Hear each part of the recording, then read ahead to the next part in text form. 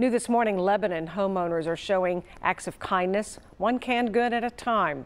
As part of our Acts of Kindness stories during the COVID-19 pandemic, WCPO 9 News reporter Paolo Suro takes a look at where those canned goods are headed to and how you can make a difference in your neighborhood.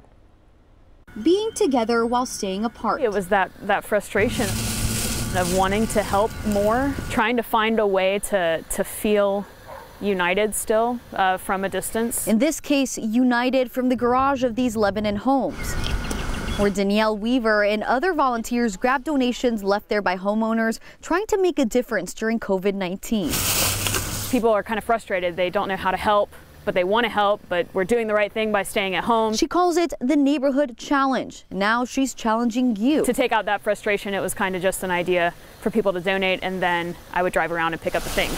So far, 4 subdivisions in Lebanon have been up to the task, this one being the 5th. We're hoping that it really catches on. A pick-me-up. It's been huge. During these trying times, where all donations are headed to the Lebanon Food Pantry.